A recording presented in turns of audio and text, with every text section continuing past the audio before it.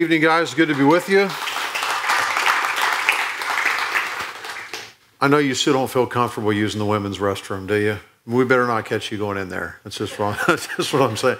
You walk in there, you're like, I know I'm not supposed to be in here, even at a men's conference. So that's what I thought, anyways, when he said that. So, anyways, hey, do what you got to do. So, let me tell you a little bit about me. Not because I have a need to talk about myself, but to set some context to let you know who I am. Been married for 23 years. I have 4 kids. I think there's a slide of my family. For you guys that are military, I'm sorry about my son's long hair. But, you know, if you're ever going to grow your hair long, I guess it's when you're 18 and a freshman in college. And so this is my family, 4 kids.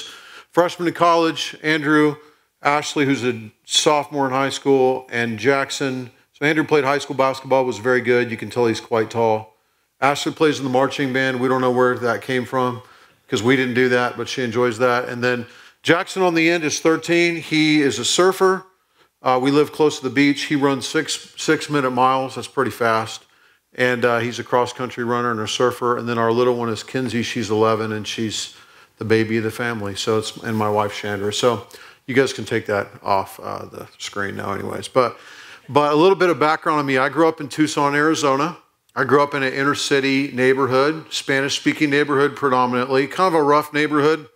I didn't know it was rough at the time. I just knew it was my neighborhood. And I grew up playing sports. I was an athlete growing up. I played high school football and high school basketball. I was a little bit more passionate about basketball growing up. And I remember in my neighborhood that whenever I played basketball at a little elementary school every night called Keeling Elementary.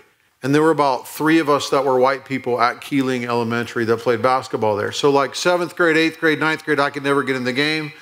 And I remember, like, I don't think this is a real safe environment, because every time Fat Kenny wanted his ball back, he would pull out his gun and he would take a shot in the air. And that was we just knew when Fat Kenny pulls his gun out, you better give him his ball back, because he has the best ball. So that's a neighborhood that I grew up in. I didn't realize until later that was a little bit of a crazy neighborhood.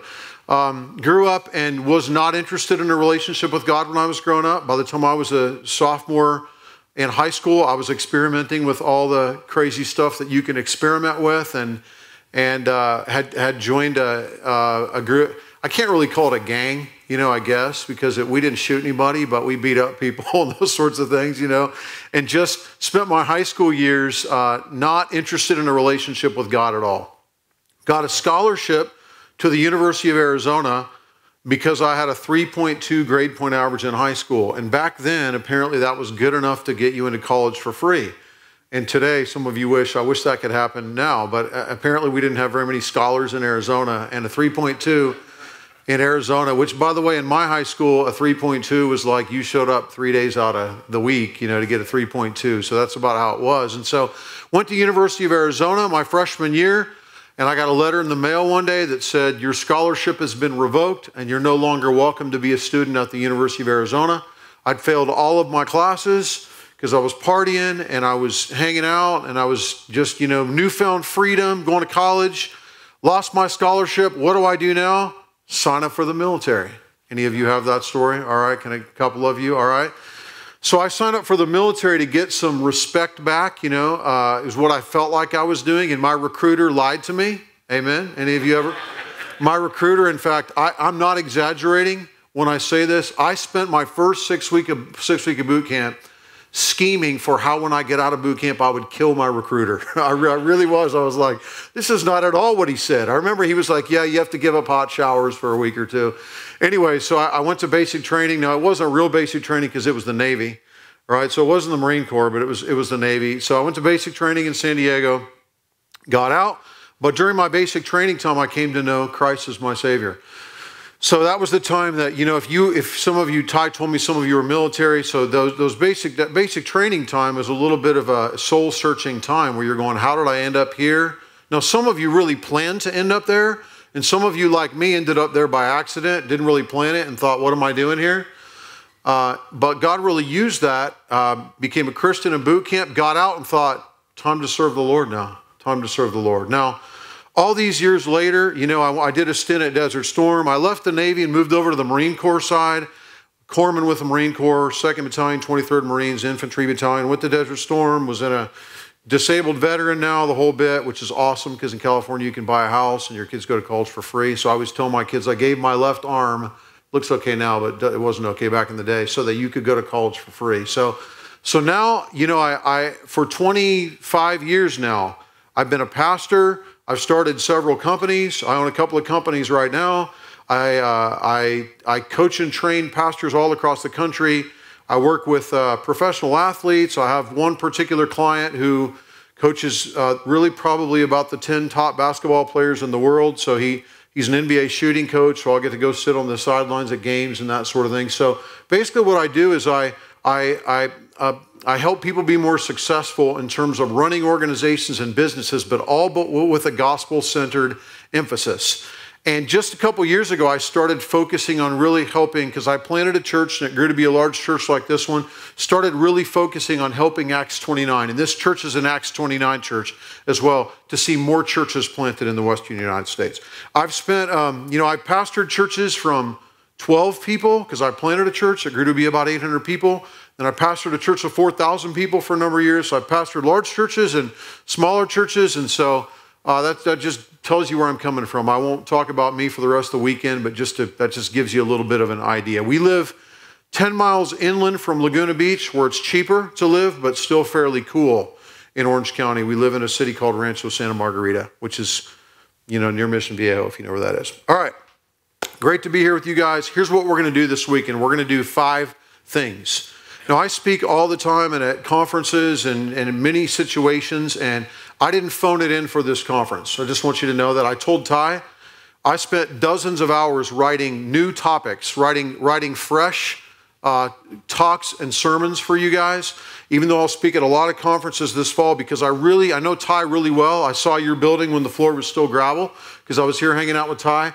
And I really wanted to prayerfully consider, what can I challenge you guys on? I'll speak at 3 men's retreats in the next 3 weeks. And I focused particularly on this in terms of what does it look like holistically to be a man? What does it look like to be a man of God? So that's my first topic, what God asks of you, what it means to be a godly man. The second one, people have been making fun of me on Twitter. It's what women need from you, how to love a woman. All right, there were a lot of jokes today about that, because some of you are like, that sounds scandalous. But I want to teach you whether you might be married. I'll talk to you about what it looks like to love a woman. And if you're single and you're saying, the church always talks to married guys, no, I'm going to talk to you as well. All right, what does it look like to be a single guy in right relationships with women? The third session will be tomorrow morning. It's what your family needs from you, how to be a man at home. All right, so I'm 23 years now of marriage. My oldest son is a freshman in college. I've been parenting a long time. My oldest son will travel with me oftentimes. I didn't bring him this weekend, but my kids have heard me speak many times, and they'll tell you our dad is what he says he is. So I don't stand in front, pretend to be something, and then don't practice that at home. So I'm going to challenge you tomorrow on what that looks like. And then tomorrow also we're going to look at what your church needs from you, how to be a part of a church. All right, and Ty didn't put me up to this. He didn't say, would you please kick our men in the rear, so that, that's not it at all. And then lastly, what your neighbors need from you, how to live on mission. All right, and we just Sunday night, I did my fantasy football draft with my neighbors. I finished in last place last year. I don't know how that happened, because I had the first draft pick. And I finished in last place nonetheless, because I had really bad luck, even though I'm a super good fantasy player. Maybe not. So this year, every Sunday, I have to hang a flag that's 5 feet by 10 feet in front of my garage. That's pink, that says fantasy football loser with my name engraved on it. Now, why would I spend $125 of my money to be in a fantasy football league that I know I'm going to lose? Because I spent 7 hours with my neighbors last Sunday night. We did our draft, and then afterwards we had all the families together, and then we did a little poker tournament with all the guys, and 4 of the women stayed around, and at midnight, I was the last sober guy in the group, so I checked out and came home with all the money, because if you stay sober anyways. But my point is we've spent 4 years since we bought this house where we live now, living intentionally with our neighbors, and have had a massive impact on our neighborhood. So I'll talk to you about what that looks like tomorrow. All right? Now, let me dive in now in terms of what we're going to look at tonight. I want to ask you a question. Why are you here this weekend? Something caused you to sign up for this weekend. Maybe you're here because you have some interest in Christianity. Maybe you're here because you're a passionate follower of Jesus. Maybe you're here because you go to anything that you have an opportunity to sign up for. Maybe you're here, you didn't really want to come, but somebody said to you, maybe you should come to this, it would be good for you. Sometimes when I speak, I'll meet people that somebody dragged them along. I didn't really want to come, but my son made me come, or my dad really wanted me to come to this. Why are you here? All right, for some reason, you're willing to come to a Christian experience this weekend. We just stood and looked at 5 guys who played music, and they sang to us, and we sang back. That's kind of weird, isn't it? I did that at a Coldplay concert last Friday night. But we do that in society.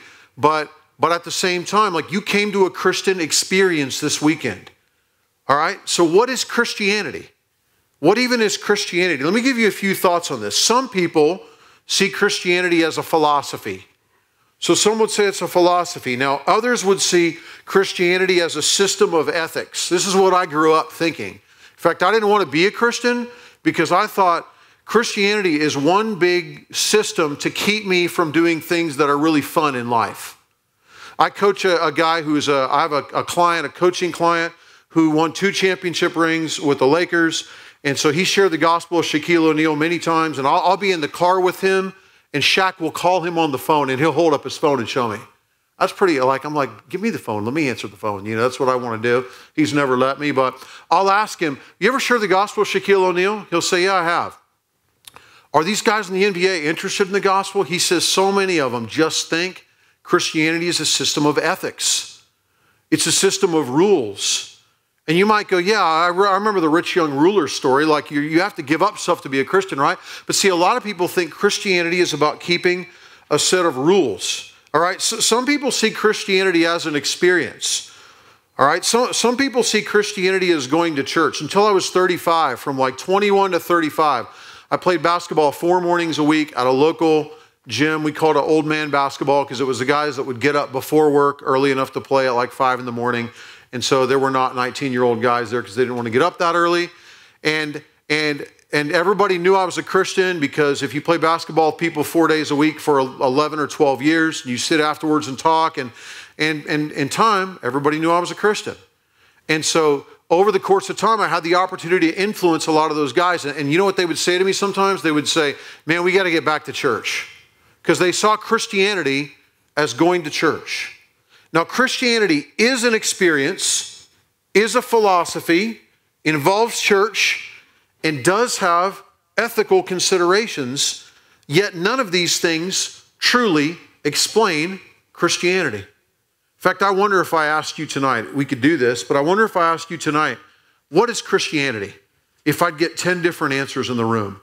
Let me give you a basic definition of what Christianity is at its core.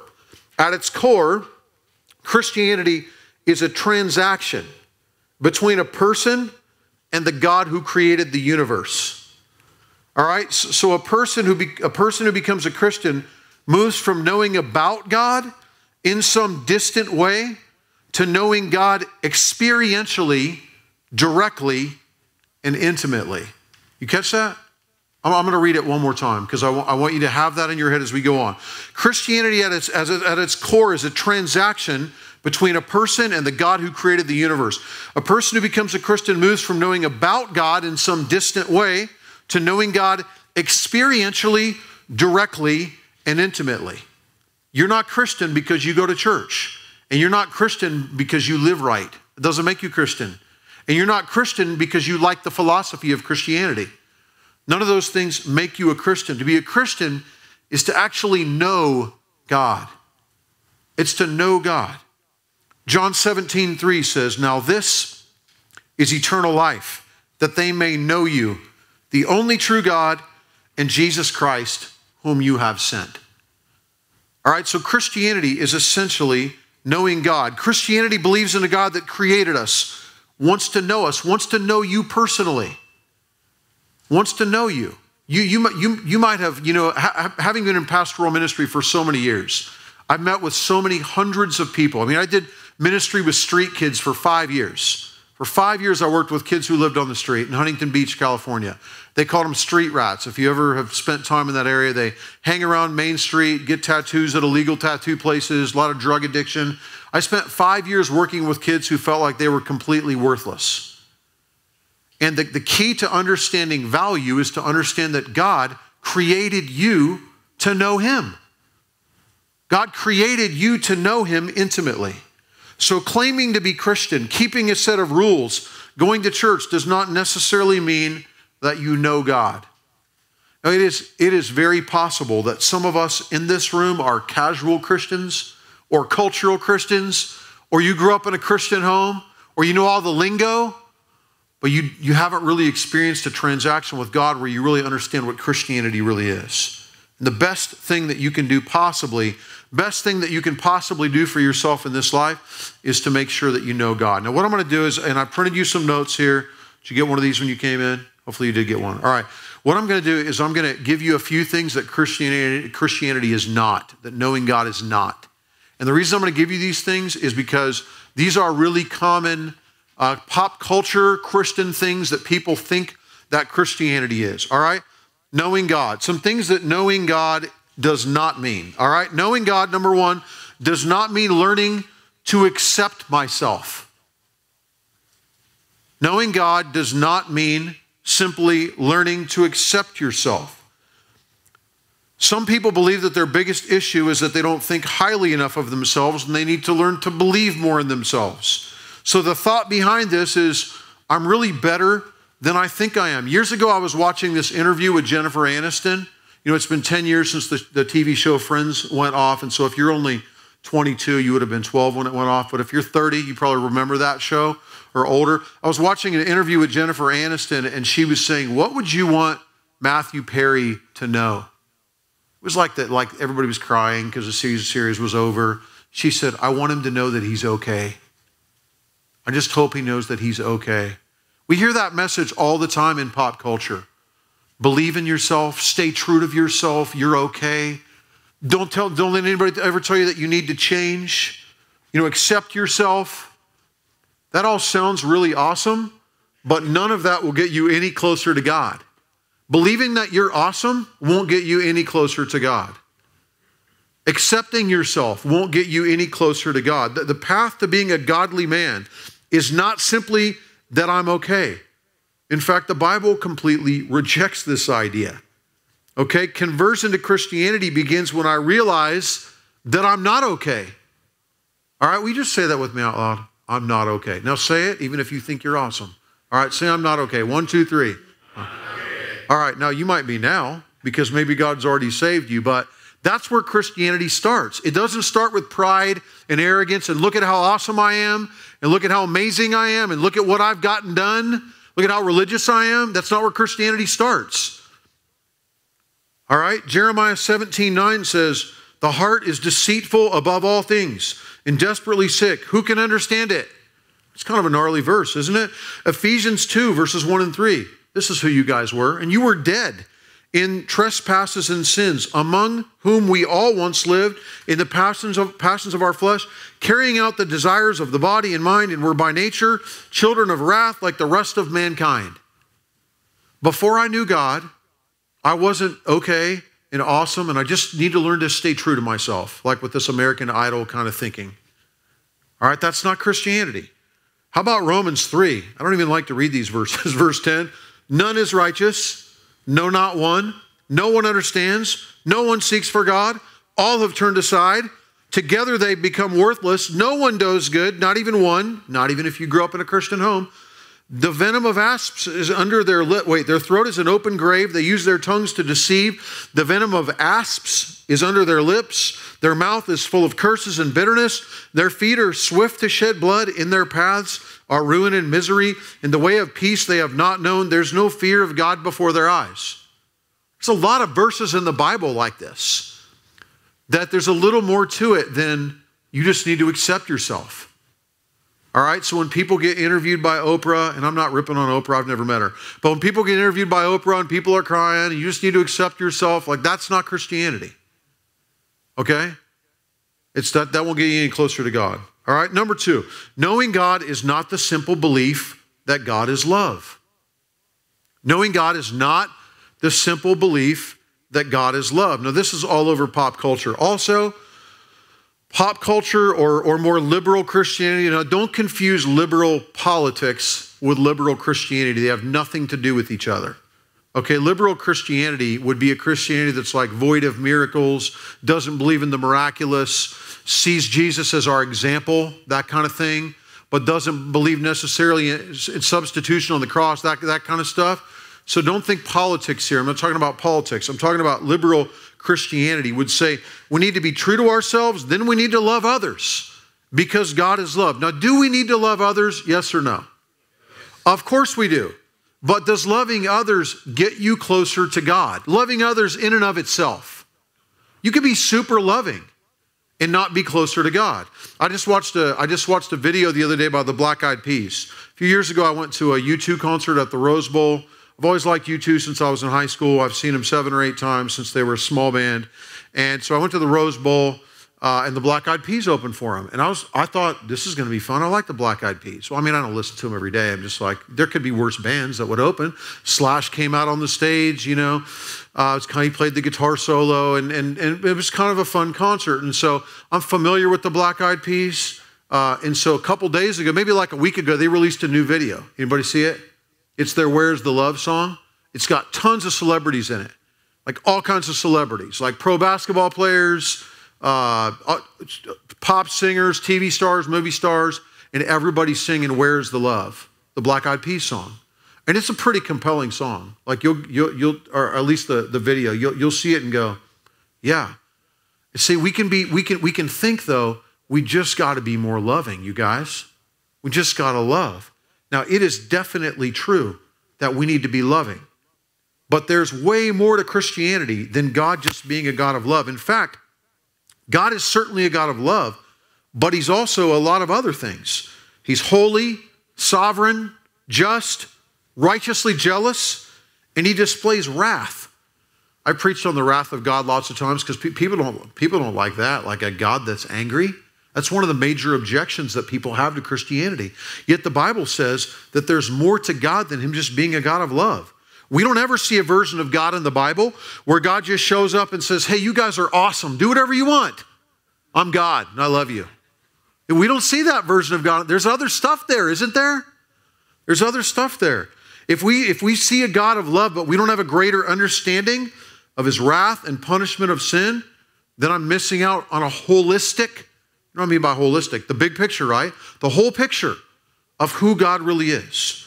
All right? So I put some verses here for you that I'll just throw up briefly and show you that just demonstrate that God is not only a God of love. Romans 2, but because of your hard and impotent heart, you are storing up wrath for yourselves on the day of wrath when God's righteous judgment will be revealed. And I'm not going to start sweating and get all Pentecostal on you. I'm just saying, they're like, God, wrath is real in the Bible. All right, Romans 2. But for those who are self-seeking and do not obey the truth, but obey unrighteousness, there will be wrath and fury. That doesn't sound very awesome, does it? There will be tribulation and distress for every human being who does evil, the Jew first and also the Greek, but glory and honor and peace for everyone who does good, the Jew first and also the Greek, for God shows no partiality. How about Colossians 3, 5, and 6 that says, put to death, therefore, what is earthly in you, sexual immorality, impurity, passion, evil desire, and covetousness. Now, this is to Christians, which is idolatry. On account of these, what's coming? The wrath of God. No, not on you if you're a Christian. I'm just saying, God, like there's more to God than God is love. There's a bigger picture of God. All right, number 3, knowing God is not simply that Jesus is my example. I've already alluded to this once. All right, what does it mean to know God? It's not just, knowing God is not just that Jesus is my example. It's not just that the simple belief that God is love. It's not just learning to accept myself. So theological liberalism, and I know it's big, you can hang with me on that, right? Theological liberalism would say, we just need to imitate Jesus. Imitate Jesus. Now, I don't know where Bono from U2 is with Christianity. Like, I've heard him express his testimony before. Certainly hope that he knows Jesus for real. I don't know if he does or not because, again, I don't know Bono. But sometimes you can see some of what is said in that kind of world, and it just feels like we just need to imitate Jesus. Now, I've heard Bono at times give a pretty, like what is seemingly a pretty strong articulation of the whole gospel. I don't really know. I just know when someone says, man, here's what Jesus did, we just need to do what Jesus did. WWJD, remember the bracelets back in the day? That's not false. It's not complete. You got that? Say we got it if you do. All right. It's just not complete. It's not the whole picture. So, I have a cohort that I teach a group of guys via video once a month. There's 12 guys on that cohort. I was just explaining to them yesterday this whole thing of saying, it's not that this is false, it's that this isn't a complete picture of how you can know God. All right, number 4, knowing God does not mean that I simply need to clean up my act and live right. Now, we hear this all the time. This is what I get from my neighbors. And especially if anybody's ever gone to church before. So you guys that are military that come from the South, my wife is from East Texas. She grew up in Palestine, Texas. It's in the Piney Woods, East Texas by Tyler. So I've been to the South lots of times. I even lived in the South for 3 years. So you know how churched the South can be. I'm good friends with Matt Chandler, who's a pastor in Texas. We work a lot together because I'm on the board of Acts 29 and all that. And so I know when I'm in Texas, I was in Dallas for a week this summer. Feels like there's a lot of churchianity down in that neighborhood sometimes. I was on the phone I coached 10 of Andy Stanley's pastors for several years down in Atlanta. It feels like every time I talk to a guy from Atlanta, he's like, yeah, my church is 14,000. It was 300 people yesterday, and we grew 13,700 people since last week. Because it just seems like everybody in Atlanta goes to church, except that guy in that video in his neighborhood. Inky, he didn't. But anyways, so you hear that a lot, like I need to get back to church. I need to clean up my act and live, and I need to stop swearing so much. I've literally heard people say that I need to clean up my language. I'm trying not to swear so much. Who cares if you swear if you don't know God? You're gonna get a guy to stop swearing that doesn't know God? No, you're just a non-swearing God hater. So awesome. You're immoral, so it just like trying to get people to clean their act up and live right is not getting anybody any closer to God. So I remember being on the basketball court all those years and a guy would drop the F-bomb and then apologize to me. I'm like, what are you apologizing to me for? I don't expect you to not swear in front of me. You might as well do the same thing in front of me that you do anywhere else. Okay, so when I hang out with my neighbors, which is all the time, we go on vacation with our neighbors. I go to UCLA football games with one of my neighbors. So when I hang out with my neighbors, they don't clean up their language normally because they're not Christians. And I really don't even really want them to. Now, I don't want you to swear in front of my little kids. And I'll tell you, my kids are here. You don't have to say that in front of my kids, but believe it or not, most of the people I know don't anyways. So knowing God does not mean simply that I need to clean up my act and live right. All right, Christianity is not about trying to live a better life, to do things the right way, to be a better father, to be more faithful at church. None of that will save you. None of it. Knowing God goes much deeper than outward moral renovation. Okay, so cleaning, if you're here this weekend and you're like, I've just been trying to get back into church, that's great, but it's not going to get you right with God. And if you feel like I've got to stop drinking so much, you probably should stop drinking so much, but that doesn't necessarily mean that you're closer to God. All right? Christianity is not something that we add to our lives that will make our already good suburban existence better. Man, sometimes I visit churches in Orange County where I live, and I feel like, I don't know if this is Christianity or just another, like we just come here on Sundays as another thing that we do. That's not what Christianity is. Then, what does it actually mean to know God? You might say, man, this is cookies on the bottom shelf for a first session, but I want to make sure. In fact, just a couple weeks ago, I specifically went through some of this with my kids because my kids are so panicked about things like swearing. It's a different generation. When I was in high school, we didn't want to keep the rules. Kids today, very different than 20, 25 years ago. If you have parents today, in fact, youth ministry's totally changed because in the 70s and 80s, people didn't like their parents. If you have parents today, you feel a little bit better about it. You're like, I'm the only kid in my neighborhood who still has two parents who are together. Feel pretty good about that. That's what we've experienced. And I've been sharing with my kids, but it's not about cleaning up your act. It's not about not swearing. Then what does it mean to know God? All right? In order to know God, you must know three things. All right? Number one is who we are. Now, you might say, I already know God. I've been a Christian for a long time. Then I really want you to reflect on this because this should shape everything that you do in life. All right? First, who we are. We are God's creation. That's who we are. We're God's creation. God created us and built us for a relationship with Him. You guys know how many people, I was in a taxi cab yesterday.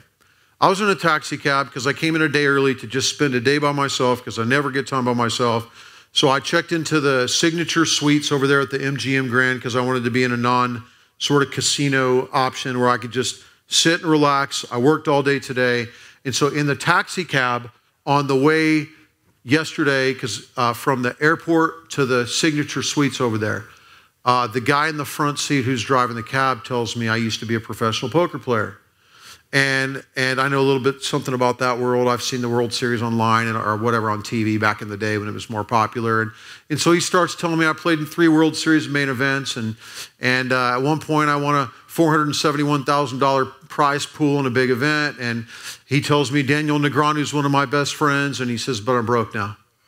And so he starts to go into it. He said because I'm addicted to alcohol and I'm addicted to drugs and I'm addicted to sex. And then he went on to describe what that meant. He said, and every time I can't. And so he said, I've lost it all. The guy clearly, and so I'm in the backseat of the taxi cab for 14 minutes is what the GPS said, because I was making sure he was going the right way, not charging me extra. And so I said to him, you know what I said to him? I said, were you abused as a kid? And he starts crying in the front seat of the taxi. I'm like, wipe off those tears and don't crash. All right, get me there. He starts crying and he says, I was horrifically abused as a kid. This just happened in my taxi ride yesterday. And I said to him, God created you to know Him. That's where your esteem comes from. That's what you need to know. You're God's creation. I love to say that I work with a ministry in Louisville that's kind of spread out called Scarlet's Hope. They rescue women from sexual slavery. They're infiltrating 27 different strip clubs. It's just women in this ministry, and I work with their staff team, and I coach the people that run it behind the scenes because they've rescued hundreds of women from sexual slavery. And most of them were severely abused. They feel like they're worthless. You need to know that you're God's creation, that God created you. You see those 4 kids that I put up there, my kids? I pray with them every night that I'm home, which is most of the time. And I want them to know God created you to know Him. You're God's creation. He built you for a relationship with Him. We're designed to live for Him. We're designed to worship Him. All right? And we'll always try to worship something. If not God, then we'll worship something else. All right? We've rejected God. You need to know that as well in terms of who are we? We've rejected God. We've all chosen and reaffirmed daily to reject God and to make our own joy and happiness our top priority. Now raise your hand if you're honest enough to say, most of my life I've made my own joy and happiness my own priority. I'm dealing with my own teenage son right now with that. It's like, he's a video gamer, which drives me crazy because we didn't even have video games when I was growing up. We had like Pong, and Duck Hunt, which you just can't play Duck Hunt for that long. After a while you're like, or we had Contra. Up, up, down, down, left, right, left, right. You remember that? B8, whatever it was. You guys remember those old school games? Now the games are like, I don't even know what you're doing, So he's a gamer and he's a computer science major in college, and I'm constantly trying to help him see that life is not about you just pursuing your own pleasure all the time, about your own comfort. But see, we choose not to worship God because we want to live for ourselves and serve ourselves. So we make our own pleasure most of the time our top priority. Because we're created for worship, we worship other things than God. So this will resonate with you probably. We center our lives on things that promise to give us meaning: success, relationships, influence, love, comfort, ministry, music, family. All right, because we worship these things. We reject God by worshiping these things. And this is sin. Sin's not only adultery and murder. Sin's worshiping anything other than the true God. Sin's taking something good and making it ultimate. Sex is good within the context of the way God created it. but making it ultimate is to worship it in his sin. All right? And we're separated from God because of this. You get that threefold. God created us. We've rejected him.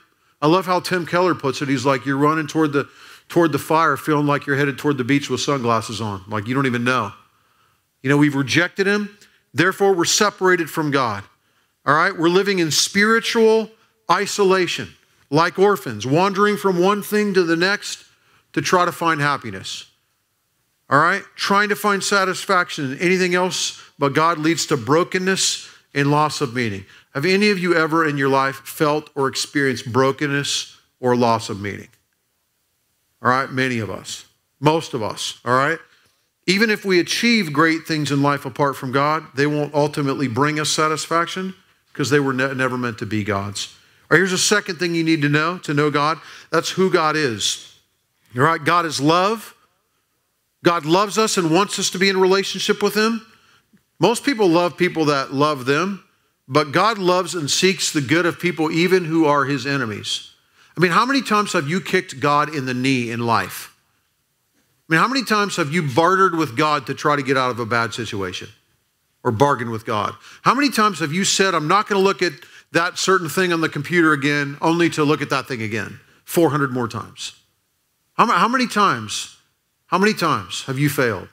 How many times have you decided, I'm not going to do that anymore, and you keep doing it? All right? God is love because he pursues and loves people that reject him. God is justice because God is good and loving. He can't tolerate evil. His justice demands that he not tolerate evil. So God is Jesus Christ. Jesus is God himself come to earth. He first lived a perfect life, loving God with all of his heart, soul, and mind. He fulfilled all obligation to God. He lived the life that you owed, a perfect record. Probably heard Ty preach this before. And then he died the death that we deserve to die. So here's the key. Our sins are paid for by his death, right? And his perfect life record is transferred to our account. So God accepts us and regards us as if we've done all Christ has done. Now that's a big deal. Let me just give you sort of an analogy of how this would feel. Imagine that you're standing before God on Judgment Day. And God looks at you and he says, hey, what did you do in life that would make it necessary for me to let you into this eternal perfect existence? What would you say? You'd say, nothing. It's that guy over there. It's Jesus. That's all you have to point to, because God looks at Jesus' record and applies it to you. You see that? God is Jesus Christ. God regards and accepts us as if we've done all Christ has done. And then lastly, so what you must do to know God, what must you do? You must repent. I love saying that word because people are like, repent. That's such a hardcore word. What does repent mean? It's like you're running toward one end zone and you realize it's the wrong end zone. You watched the game last night, right? I was thrilled because I don't like the Panthers, right? So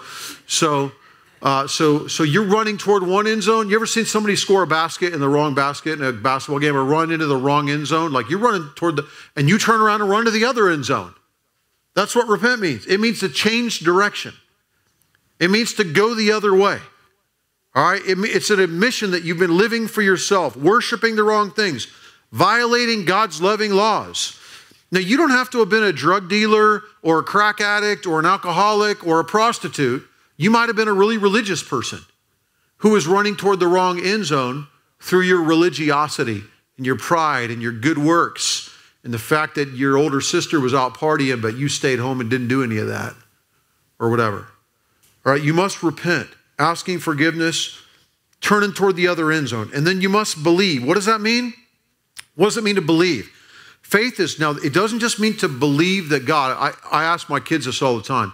You know, if you've ever done family devotions, if you have kids, they know that the answer is one word to every question. They're like, Jesus. So I try to trick them. I'm like, where am I going this weekend? They're like, Jesus. See, I knew you weren't listening. I'm going to Las Vegas, not Jesus. All right? Some of you are like, Las Vegas, right? It's a great place. So faith is transferring your trust from your own efforts to the efforts of Christ. It means you're no longer relying on your own efforts. You are relying on other things to make you acceptable. But now you consciously begin relying on what Jesus did for your acceptance with God. All right? All you need is nothing. If you think God owes me something for all my efforts, Tim Keller would say, you're still on the outside. He's a pastor that I read and follow. If you think God owes you something, I worked really hard for this. Man, I worked hard. I was in youth group. I was a youth leader. I worked hard. I served at church. Why do I have cancer? No, you don't understand. It's not about what you have done. It's not about how hard you work. It's about what Christ has done on your behalf. All right? And then when I get that, I realize I have nothing in my merit to earn God's approval, nothing in my record to earn God's approval, so I can rest in what Jesus did and ask to be accepted into God's family for his sake. All right, I'm going to say one more thing and then draw a conclusion here. When God saves a person, here's what happens. Your accounts are cleared. Your sins are wiped out permanently. You're adopted legally into God's family. And then the Holy Spirit enters your heart and begins to change you into the character of God. Now, every once in a while, somebody will find me, old high school friend or something like that. And I've had people stroll in when I'm preaching that knew me when I was a sophomore in high school. They'll look at me and go, that can't be you. Even if you ask my wife what I was like when she met me 25 years ago, I was rolling around in like a Raiders starter jacket because I thought I was a Raiders groupie. Seriously, I thought I was a little gangbanger back then. So you guys are about to get those Raiders starters jackets out here. Hey, you need a new brand, I'm telling you. Or if not, you're just going to attract all the criminals to Las Vegas that want to see the Raiders play. Okay, so having that, look, God begins to change you is what he starts to do. I remember being a Christian, being at new right out of boot camp, Monday night football, 50-cent beer night. And I would drink like 14 of them because I was like 19 in the military and you can drink, right? 50-cent beer night. And then I would stagger back to my barracks in San Diego and try to read the Bible. I would literally do that. And you know what? I just realized it's hard to read the Bible when you're this drunk. And nobody really, and that's really true. I've said that in front of my kids and my wife's kind of embarrassed. I've said, but it's true. God just was like, hey, I probably don't need to do this anymore. It's easier to read the Bible when you're not drunk. You're not as prone to temptation. People do dumb things. And pretty soon, a few months later, it was no longer an issue because God began to change me right away. All right?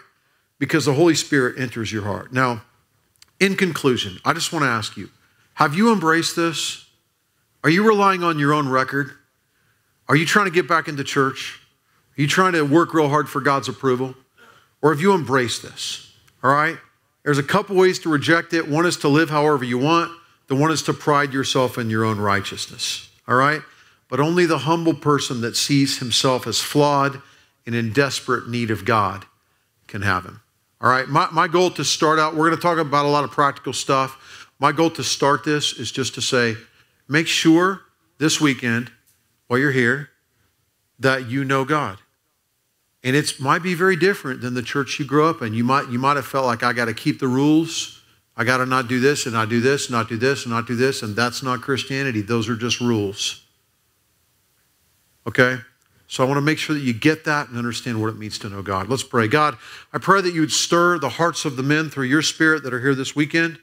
And I pray, God, that there'd be no man here that doesn't feel compelled and touched by the gospel of Jesus Christ, by what you have done, by what you've done in sending your Son on our behalf. And I pray that you would stir the hearts of these guys, that those who need to embrace this would, and that those, God, who have embraced this would know, I can rest in what you've done for me. In Jesus' name, amen. All right, thanks.